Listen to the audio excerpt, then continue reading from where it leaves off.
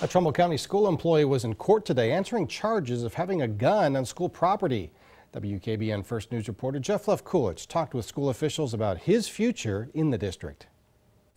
Raymond Best of Braceville pleaded not guilty to charges of driving with historical plates and carrying a concealed weapon during his arraignment this morning. Best, a substitute janitor, was found by police with a gun in his car after a traffic stop in the LaBrae school complex parking lot Thursday morning.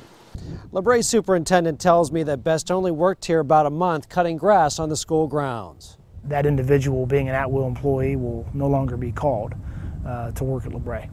Superintendent Anthony Calderon says there was no immediate danger to students and staff, but it should serve as a lesson for anyone who comes on school property with a gun, permit or not. I mean, that's against federal and state law, and there's severe implications when individuals are bringing weapons onto school property. And we were fortunate in this case that because of the events that transpired, we have Warren Township Police on our premises in the morning, and they were able to address the situation promptly.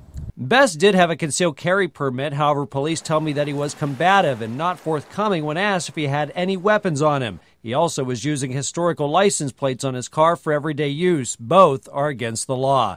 Best is free tonight after posting $2,500 bond. In Warren Township, I'm Trumbull County Bureau Chief Jeff Levkulich, WKBN 27 First News.